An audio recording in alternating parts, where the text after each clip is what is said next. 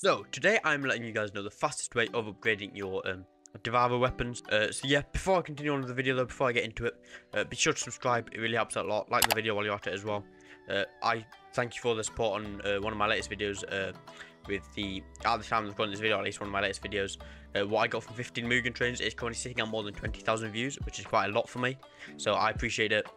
So yeah, let's get straight into the video. So to quickly upgrade your polar weapons, you're going to want, or your Devourer weapons, sorry, not polar, Devourer weapons, you are going to want the Devourer armor. You're going to want the Devourer mask, the Devourer top, and the Devourer bottom. The mask is from tier 5 chest, which is 0.5%, so this is the easiest of the lot to get. I didn't get this, I got this through trading. But the mask, or the top and the bottom, are from Mugen Train at 0.5% drop. I do not have these, so I'm not getting it in the most efficient way. However, if you do have all of these, you will then be getting... If you have all of these equipped, you will be getting 100% blood multiplier.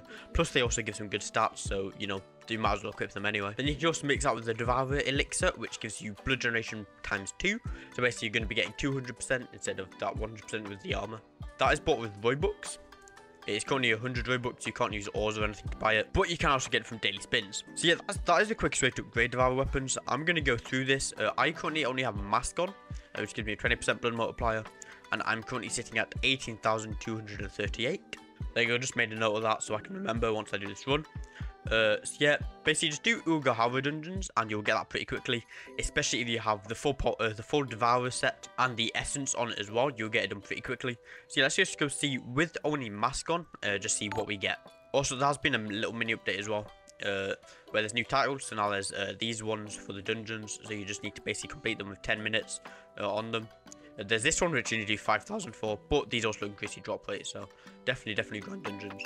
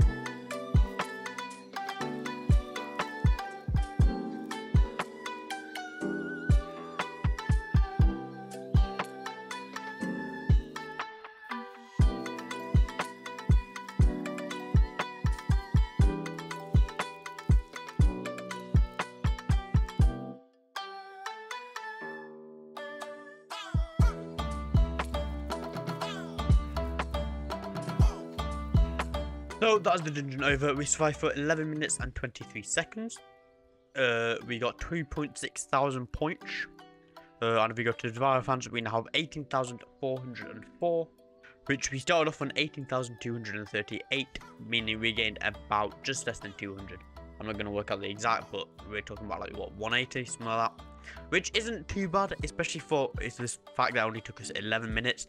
Plus, if you got the full Devourer set, you'll do it a lot quicker.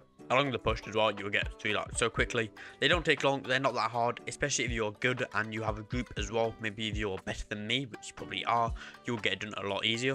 But yeah, that's how to get Devourer weapons maxed out, get it to tier 3 as quick as possible. Obviously, you don't just need that blood, you also need money and the drop that you get from Mugen Train. But yeah, that's it for this video. I hope you enjoyed. Let's just see what we got. I did see that mythical hat up here.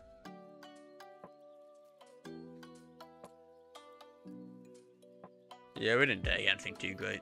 Got that lantern again, I guess. But yeah, that's it for this video. Hope you enjoyed. Hope this helped. If it did, be sure to like, subscribe. We're on the road to 10,000 subscribers. And I'll see you guys later. Bye.